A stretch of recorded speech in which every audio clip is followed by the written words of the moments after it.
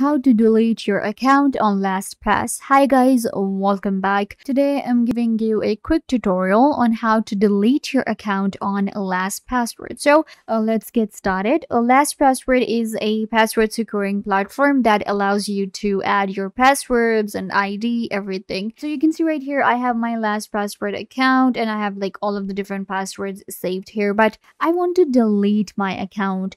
Keep in mind that once you delete your account, you will be deleting all the data within.